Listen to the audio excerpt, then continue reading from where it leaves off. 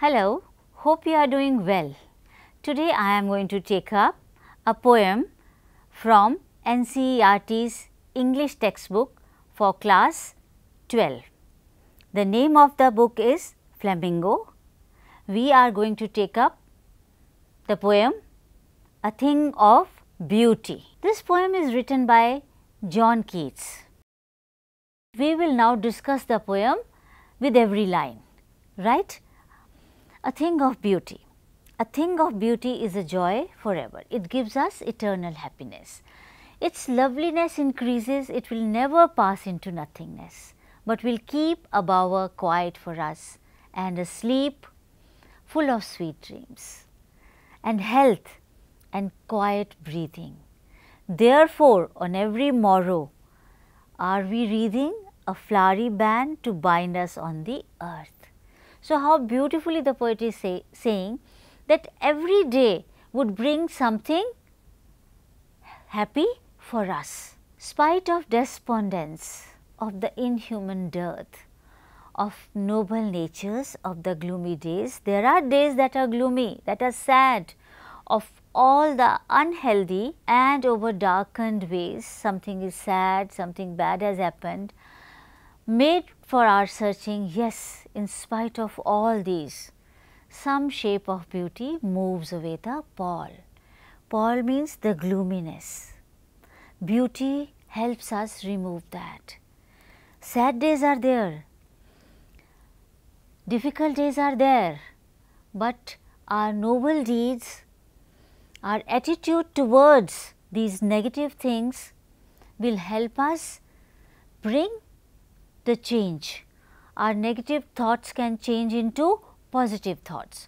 From our dark spirits, such the sun, the moon, trees old and young, sprouting a shady boon for simple sheep, and such are daffodils. With the green world they live in and clear rills. Now, the poet is talking about beautiful things around us. Trees, the sun, the moon, sheep, rills means those clear small streams. They bring happiness into our life. They bring a cheer on our faces. That for themselves a cooling covert make gainst the hot season. The mid forest break, those ferns that are there, they give brightness, they bring about brightness. You see, the poet Keats belongs to a country where the winters are very harsh. Therefore, hot season is a welcome over there. So, he is talking about that warmth, that beauty. Rich with sprinkling of fair musk rose blooms, and musk rose are blooming everywhere, and such too is the grandeur of the dooms we have imagined for the mighty dead. All lovely tales that we have heard or read, an endless fountain of immortal drink pouring onto us from the heavens brink. So, all our happiness, health, positive thoughts are coming from the beautiful things around us. Anything that is beautiful provides us an unending, everlasting and eternal joy. It leaves an unforgettable impression on our heart and soul. It touches us from within. We love to relive the memories of joyous moments in our thoughts and conversations. You see, only the things outside are not beautiful. Things from within are also beautiful. A beautiful conversation between two people can leave an everlasting, beautiful, positive impression on us, isn't it? Do you agree with this or not? When you have something sad to share, you share it with your friend or family members, you talk it out. That conversation changes the mood. You feel happy after that. The joy that we experience on seeing beautiful objects multiplies whenever we remember it. Similarly, The loveliness of anything beautiful multiplies each time we visualize it in our thoughts, right? Our thoughts and dreams are very powerful.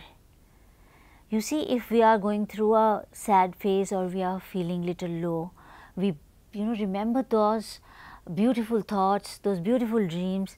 I think that gives us energy. Compared to this, things which do not give us happiness only remain for a short while. Remember, those phases are for a short while. They are passing moments, but a thing of beauty is a joy forever, and negativity should disappear forever. A thing, the memory of which provides us eternal joy, will never fade away. Please remember this. This is a beautiful message for all of us to learn. Remember good things. Remember things that have given you success. Remember things that give you happiness. Remember those moments that you have shared with your family and you felt really happy. They are going to stay with you forever. The loveliness of a beautiful object does not fade away or die out because it leaves an indelible imprint on our heart and soul. Beautiful things give us peace, yes, like restful sleep, and that is what the poet is also talking about. Sweet dreams and good health, and therefore they refresh us. Now, I want you to discuss a few things with your friends or with your teacher. The poet has used the words wreathing a flowery band to bind us to the earth. What does this mean? Note down your points. We will have a discussion like this. Keats feels that every morning we weave a beautiful string of flowers or memories, right? We may not have flowers around us, but we have beautiful memories which help us support ourselves and motivate us to live our life to the fullest, instead of burdening our lives with pain and suffering. My next question to you is, why is there an inhuman dearth of noble natures? So, what does this line convey? In these days, there are few people who are noble in character and who rise above petty differences by being kind and generous. I think we all feel that. That is the general feeling. There is a dearth of such noble souls on our earth these days. I think this is a cause for concern. And if we all take a vow to be kind and noble to each other, I think we will be able to change the atmosphere of this earth. This will be a happy place for all of us to live. Man is selfish and self-centered these days. We are all running after our self-centered goals. They may not be our dreams. They may not be dreams for everybody. So, that is the concern. It is a lesson to be learned. So, next question for comprehension is, what are unhealthy and over darkened ways? The answer is, the unhealthy and over darkened ways refer to the trials and tribulations of life. We all face that. The selfish and jealous methods we adopt to achieve our goals. This is absolutely incorrect. We should be upright, we should be honest in our behavior and in our deeds. My next question is, spite of despondence. So, what does this phrase mean? I think it means, despite the existence of gloom and darkness around, we have to be positive. So, next question for comprehension is, what images of beauty has the poet referred to? You can go back to your poem on page 98 and 99. Underline the things that the poet says are beautiful, and I think we also find those things beautiful. The poet appreciates the simplicity and serenity of beauty through the images of the sun, the moon, the trees, the sheep, the daffodils, the green pastures, the livid streams and a fair bloom of musk roses. I think all of us find these things beautiful. They were there at the time of Keats in 1818, they are with us even now in 2020. Only thing is that we have forgotten to appreciate these things around us. We have become materialistic. I think we should go back to these beautiful things, appreciate them. They should become part of our day-to-day appreciation, and then probably we will become a different person altogether. We will start appreciating things which may think are mundane, but have beauty inherent in them. Next comprehension question: how is tree a perfect example of a beautiful thing? The tree bears the heat of the sun to give shade and coolness, isn't it? To anyone who seeks shade and rest under its branches, its greatness is a degree greater because it gives shade not only to the mighty ones, but also to the simplest of the animals, such as sheep. Next comprehension question is: what does simple sheep symbolize here? Sheep and lamb are envisioned as symbols of innocence and serene beauty. Keats has made special reference to the sheep as symbol of divine beauty. I hope this is clear to you. When you read the poem again, you will gather the meaning better.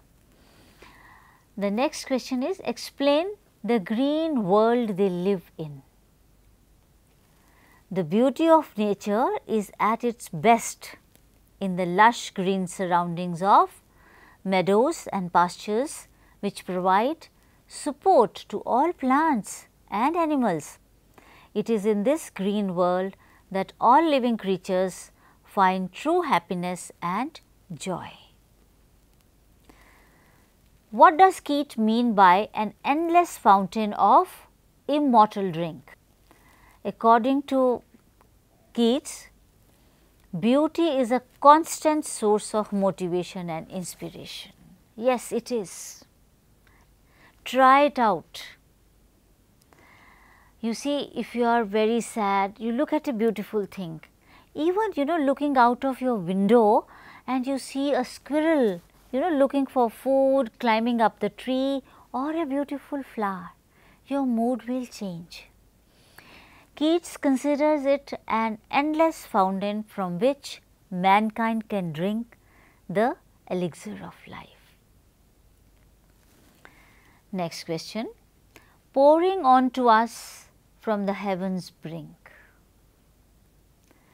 God, Keats says, has showered beauty upon us from the heaven. Yes, God has showered that, but we are not recognizing it. It is the greatest gift to man, but we are destroying it, aren't we? We are cutting down the trees, we are cutting down the mountains, we don't let flowers bloom. This eternal and everlasting beauty is a perennial source of gaiety, happiness, which is eternal and everlasting. Now we come to the poetic devices. Which poetic device is used in the second line of the extract? Hyperbole, endless fountain. This is an example of hyperbole. Next, which lovely tales does the poet speak of? The motivational stories of martyrs, such as the lovely tales that the poet speaks of. There are few more questions which are given at the end of the text, We will now discuss those questions. First one, list the things of beauty mentioned in the poem. We have already discussed it. Everything that nature offers is a thing of beauty and a source of pleasure. Some of them are the sun, the moon, old and young trees, daffodils, flowers, small streams with clear water, mass of ferns and the blooming musk roses. All of them are things of beauty. They are constant source of joy and pleasure. If you have not experienced, try it. You will find happiness. List the things that cause suffering and pain. There are many things that cause suffering and pain. Malice, we experience it almost every day. Why do we experience it? Because we have turned our nature in that manner that we have become selfish. I think we should introspect. We should reflect on our actions. We should leave that. We should, if we leave that, everything will become fine. And we are disappointed with that, and that is the biggest source of suffering. Another one is the lack of noble qualities. Our unhealthy and evil ways also give birth to so many troubles and sufferings. They dampen our spirits, they act as a pall of sadness onto our lives. Next question, what does the line "therefore are we wreathing a flowery band to bind us to earth" suggest to you? As we all know now that Keats is a lover of beauty. He employs his senses to discover beauty. The link of man with nature is eternal. The things of beauty are like wreaths of beautiful flowers. We seem to weave a flowery band every day of good deeds, of our dreams or our happy moments. It keeps us attached to the beauties of the earth. Next question is, what makes human beings love life in spite of troubles and sufferings? There are many things that bring us troubles and sufferings. They dampen our spirits. However, some shape of beauty brings love and happiness in our lives in spite of these unpleasant things. A thing of beauty removes the pall of sadness and suffering. It makes us love life. Next question, why is grandeur associated with the mighty dead? The mighty dead were very powerful, dominating persons during their own times. Yes, mighty soldiers, kings. Their achievements made them mighty and great. They laid their lives for the sake of other people. Their noble works dazzle our eyes.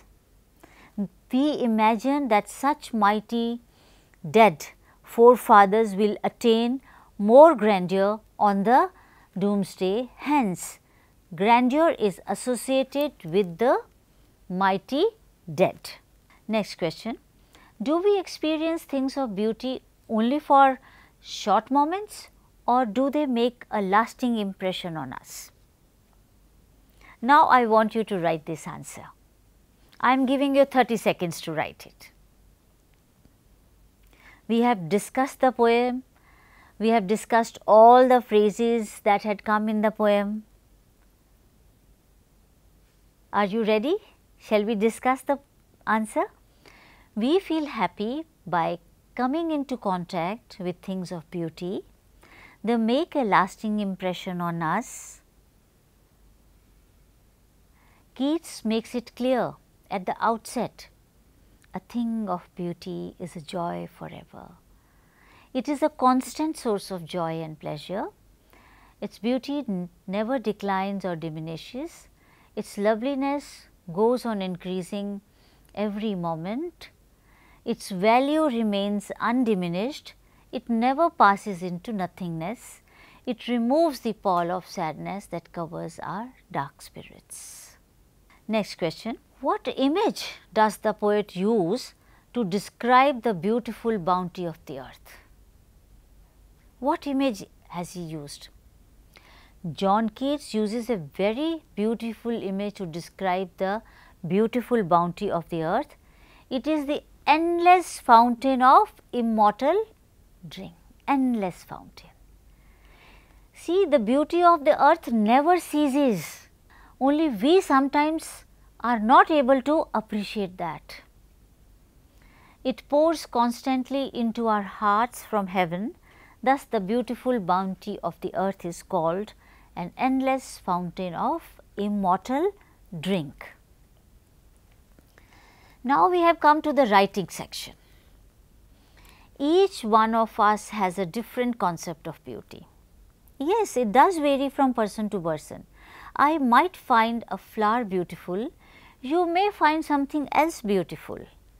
This may be in its physical form as a piece of art or the shape of a tree or in thoughts and ideas such kindness, hope, etc. Your experience may be different from your friends. Yes, it will be because our environment is different.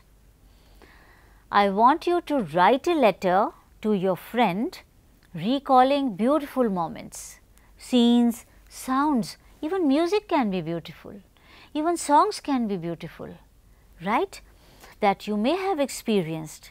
Now, inquire about their experiences. You can also write a poem or weave a story around those beautiful moments. You can write a story, a narrative. You can even draw or create a collage of images from newspaper, magazines depicting those moments. With this, we have come to the end of this session. I hope you enjoyed listening to the poem. Now, I want you to read the poem on your own. I am sure you will be able to appreciate the poem on your own. Happy reading. Thank you.